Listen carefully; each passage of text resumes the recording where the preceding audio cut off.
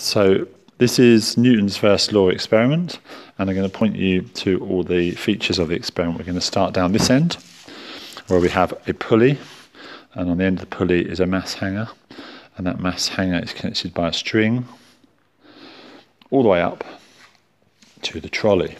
And the trolley has on it a number of masses, and also just here we have the light gate.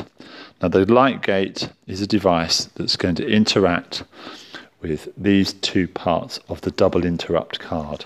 If you look closely, as the trolley passes through the light gate, it blocks off the light once and then twice. And that enables the laptop, which is connected to this cable, to then measure the acceleration. So what we're going to do is we're going to accelerate the trolley using the force from the mass falling, and record results. So this is how the method runs.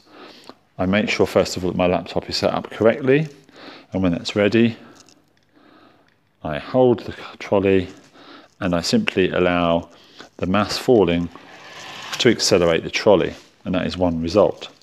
Now, we always repeat results, so I then do another repeat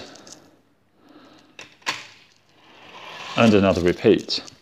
Now I would check those three results to see if they're all similar amounts. If one of the results looks like it's an anomalous result, then you can repeat that result. Or you can take more than three results if you wish. After you've taken your one set of results, you then increase the force that's pulling by taking one of the masses from the trolley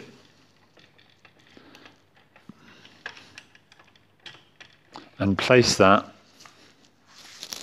onto the mass hanger. So now the mass hanger has got an extra 10 grams of mass, so it's going to be pulling with a greater force.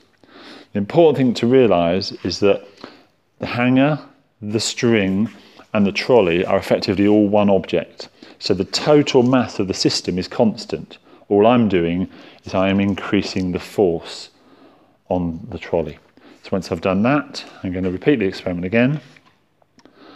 Make sure the data logger is ready and allow it to pull through. Bring it back around the light gate. Second result. Third result. And then don't forget to check that your three results are similar.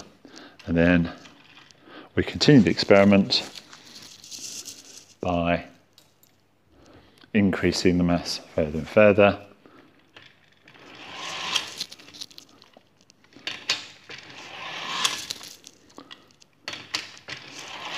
And three results.